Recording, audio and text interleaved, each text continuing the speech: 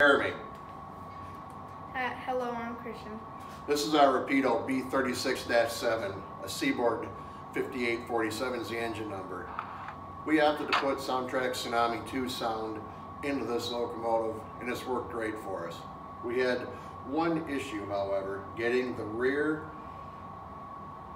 class lights to function properly. What happened on the original motherboard was the rear class lights are wired and mapped to auxiliary 5, which Tsunami's 21P on EM does not currently support. So what I did is we moved the wiring for the rear class lights off from auxiliary 5 to an open pad, which was auxiliary 4.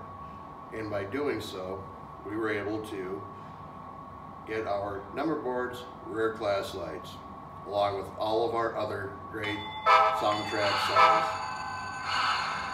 Simple as moving from auxiliary 5 on the motherboard to an open auxiliary 1, 2, or 4 we used for a simple 3-minute fix, and here we go.